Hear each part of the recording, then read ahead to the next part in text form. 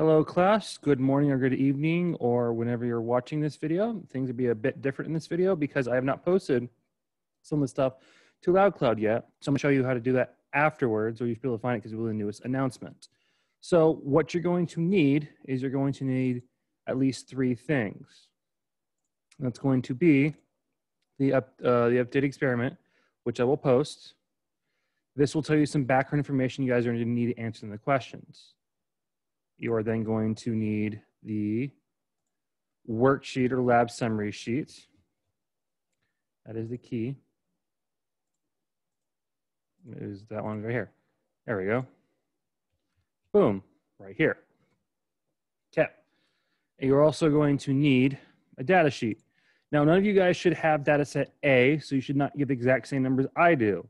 I am doing this on purpose, so you guys can't copy me exactly. You're gonna use the exact same setups and stuff, but everything's gonna be a bit different. Does that make sense? Hopefully that does make sense. Okay. So what I like to do is take all the data from the data sets and plug it into an Excel. Boom. I then like to graph it to make sure it makes sense. I have pH on my y-axis and volume on x-axis. I like that. That's good. Boom. I am then going to take these data tables and then plug them into Logger Pro. You guys should have downloaded Logger Pro. Hopefully you have. If you have not, that's going to be a big problem. Why aren't you pasting? There we go. Cool. Boom, boom, boom. This is the exact same thing, except this time it's not connecting the dots yet, but exact same data sets.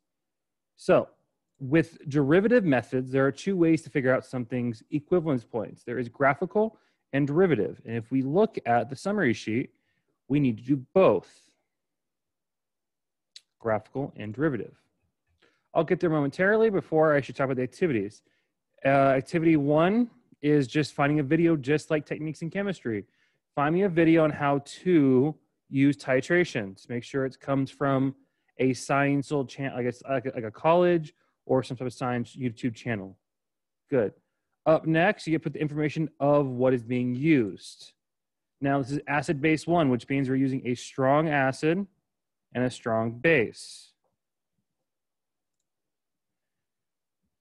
We are using hydrochloric acid and NaOH. NaOH is the concentration like it was in our acid-base 2. This one is unknown. It is unknown to the very beginning. We don't need to have the bottle's information, so that's Na, non-applicable. I do apologize for my poor spelling. Titration curve, I'll show you how to get that in a little bit. And then I'll show you how to do this. The data set, you tell me which data set you have. I have data set A. So we need graphical and derivative. So the graphical way of doing it is to draw lines in which the thing is flat. Again, I'm drawing with a mouse, so it's not the best. Connect the lines, and then the middle point, what happens to be a point right there. So my equivalence point graphically is that guy, which is 30 milliliters at 7 pH, which is very, very good for a thing. So I'm going to have a pH of 7 pH, and it's going to be at 30 milliliters. That is what my graphical equivalence point is.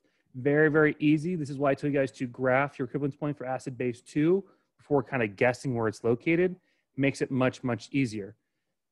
The derivative method's a bit different. That's why we have to use Logger Pro. So first step, get your data into Logger Pro. Next, hit data. We're going to do new column.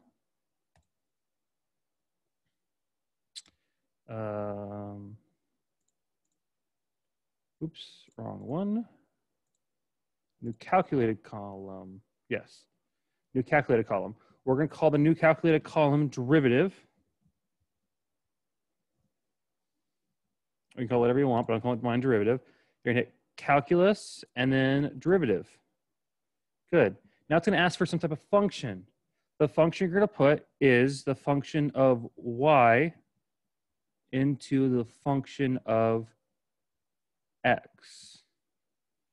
And you're going to hit done. You're then going to take this column and you're going to drag it and click it in. Boom. That is how you get the derivative. Now, we're not done just yet. We have to move the scaling a bit. So you're going to right-click onto the graph. We're going to go to Graph Options, Axis Options. Now, everything's on, the derivative is on my y-axis, which I don't want it to be, because that's what pH is supposed to be. So I take it off the y-axis, and I put it on the right y-axis. Okay, you gotta hit the button hit this button first, and then click here. Cool.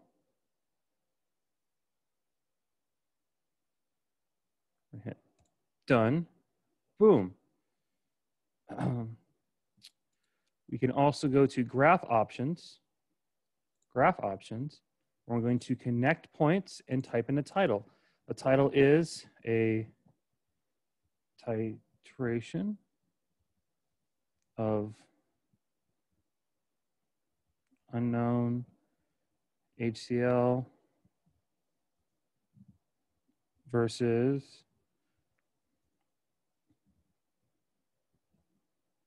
NaOH. Sorry about that.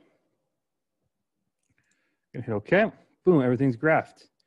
Nice. I forgot to do some things, so now we're going to go back to column options, data set Y. We got to name this. We're going to name it pH. Boom. Graph option. Nope. Column options, data set X. We're going to type volume of NaOH. That's going to be in milliliters. Boom. Good, good. And then because my derivative is kind of messed up, we're going to change it a little bit. We're going to go back to graph options, access options, and we're going to rescale it a bit. So we want to make sure that we put the top number as the biggest number on the derivative section. So go through the derivative section, and I think I see 2.7. That's pretty big. Okay, that's my biggest number is 2.7. So I go to graph options, access, not 100. I'm going to go 3 because my biggest was 2.7. I'll go slightly bigger than my biggest one. Hit done, and that should affect it like that. Now the derivative is where the derivative first crosses, which would be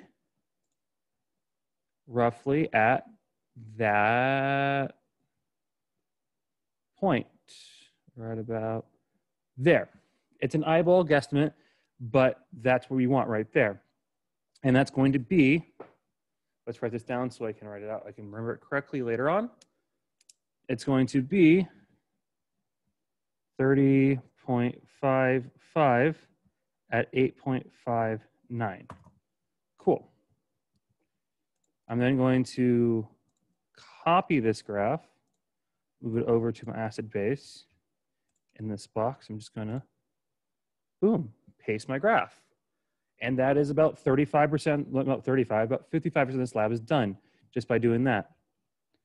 Derivative method, I calculated my pH was about 8.59 pH, and my volume was 30.55 milliliters.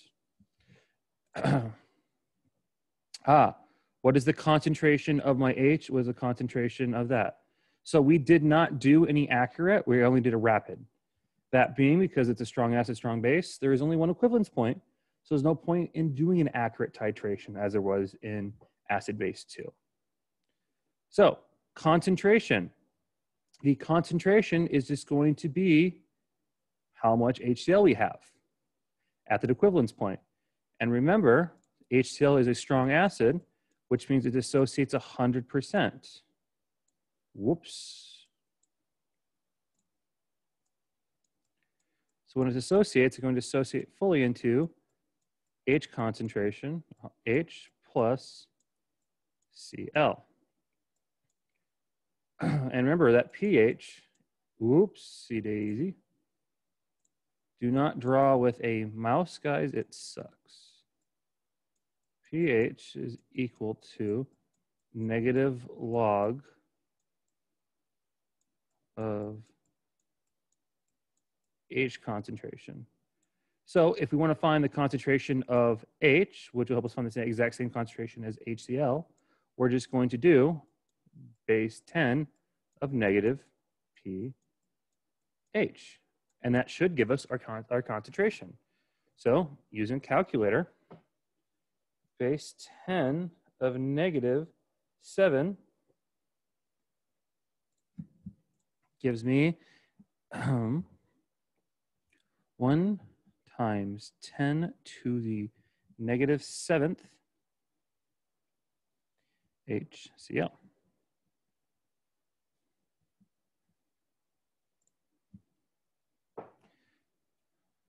Base 10 of negative 8.889 gives me 0.28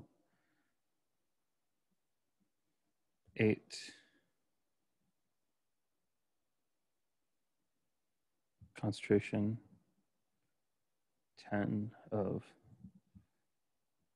the 9th. 1 second, I need to deal with something going on. Give me 1 second, be right back. Hello, I'm back. Sorry, I had to go deal with something real quick. I had a phone call I had to deal with. Okay, going back. Oops, that's the key. We're not going to look at the key. We're going to look at our data. All right, ignore that. So I made a mistake real quick. Sorry, I was in a fluster.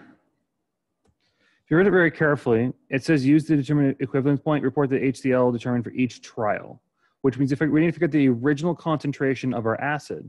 And we can easily do that by doing the exact same method, but instead of using the equivalence point, we're going to use the very first point taken. For data set A, 0.92, base 10, or 10 to the negative 9.2, gives me 0.12 concentration of HCl. And I have the exact same one for this. Now, I think this might have been a typo from later onwards, but that's what I want you guys to put. Cool. You saw the key. You'll see that's very close to one of them. Now, this box right here, I don't care about. Delete it. That box should not be there. Get rid of the box entirely. It's not important. Boom, boom, boom, boom. So far, so good. Okay. I'll talk about these post-lab questions real quick. I can't give the answers, but we can talk about them. So how reproducible will the concentration values determined for each trial? This is an up to you question. It's just it's up to you personally. How reproducible do you think titrations are? Now that all of you have done acid base 2, do you think that you guys could get pretty close to the same numbers if you guys did it again? Yes or no? Basically put a sentence or two there. What if any differences were observed between the determination of the equivalence point using graphical and derivative methods? Was there a difference? I reported a difference, right? Different pHs at different volumes. The volumes are very close, but the pHs were way off from each other, right? Put that. Now, because derivative method is a calculus-based thing, it's more mathematically approached, I would probably suggest going with the derivative method instead of the graphical method. Cool. That's what you do for that's what you do for number 2. Number 3, instead of using a pH probe, the technician uses a phenolphthalein indicator. So this basically, if you've done this before in the lab, it's the little pink solution that changes color in indication of a change in pH. So it might be blue and turn pink or turn purple when it hits the correct pH. And that does, if you read the question, it turns pink at 8.2 solution. So their equivalence point through this indicator was 8.2. using one of the titration curves, we only have one, obtained in lab, determine the concentration value that would be obtained by this person, right? So I basically want you guys to do the negative log or base 10 to the concentration at 8.2. And once you have that, you can, using M1 V1 equals M2 V2 for your acid, concentration of your hydrochloric acid, and the base, you can find the volume at which the equivalence point is found by using the derivative. I would use our derivative or your derivative volume for the base and see what that gets over there. Okay, what is the difference between the values obtained for the concentration when using the endpoint and the equivalence point expressed percent error? This one I'm not going to grade too much about. Just tell me which one is more accurate, graphical or derivative, basically. And that is what I want you guys to do. I'm going to stop sharing real quick. Let me go look at my notes real quick. Okay, that is all my notes for this lab. Hopefully this was helpful to you guys. If it was, let me know. I'll continue doing these things for you guys, for the labs you guys do at home. Now it's time to look at you guys blankly as I talk to you guys directly.